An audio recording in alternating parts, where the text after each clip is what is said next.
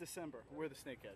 December, if it was a December like last year, that was unseasonably warm, they were still in the decaying milfoil pods, foraging, but in most Decembers, they're burying themselves in the mud, hibernating. It's true hibernation. That's what I wanted and to for probably 4 or 5 years, it was probably about 2010 until I recognized and realized fully that they do have a true full hibernation, like a black bear.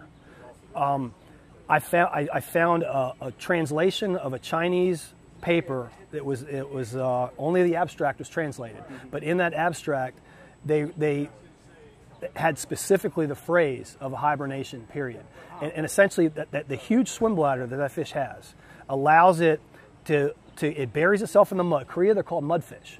And once the water temperature stays below 50 degrees Fahrenheit for an extended period of time, their metabolism gets very low, they bury themselves in the mud, and they just shut down. And they ride out 2 or 3 months when the very cold water, and they're essentially hibernated, done. It's like you said, they're essentially black bear. Yeah, that's a great way to they're say just it. they're done.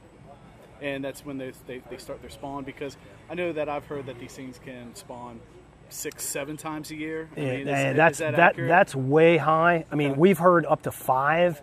The literature, some of the Asian literature states that, but the references are very vague. And what we've been able to discern, and that's probably still the biggest key point and the biggest need of additional research, is to hold some of these fish in captivity where you've got a known female marked and can follow that one female over the course of a spawning season, April to September, basically is that window. And our best guess right now is they're spawning twice a year. That's our best guess, only twice. Wow. And the thing is, the thing you have to wonder about, and the thing that we're trying to figure out is it a protracted spawning season? In other words, are some of the females from the population spawning early and some spawning later, or are they all spawning early and all spawning later? So protracted, we could equate that to kind of largemouth bass. How sometimes some will spawn, the spawn can last 2 months. Well, yeah. Some will spawn in March, some will spawn in late May. But usually with bass, they say it's a straggler. It's a few fish that are going to spawn early, and like you just said, it's like 2 months.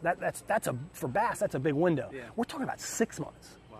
So that makes a big deal because again, the spawning periodicity is linked to recruitment. And for us as biologists trying to understand what's happening in the Potomac River, what drives recruitment is the biggest unanswered question. Recruitment means the number of fish that are spawned in a given year that survive to the following year to reach adulthood. Okay. And for most fish in a riverine situation, it's all based on flow. How much water is in that river during a certain time of the year. With snakeheads, it's probably different because they are a fish that's so strongly associated with grass, submerged aquatic vegetation, specifically hydrilla. Snakeheads, as you know, as a fisherman, snakeheads love hydrilla. And when hydrilla is up, you're not going to find them anywhere else. And so probably the success of a snakehead spawn and subsequent recruitment is related to hydrilla. How much when it comes up? Right. Like this year, for example, this has been a terrible year for SAV growth because it's been very cold and very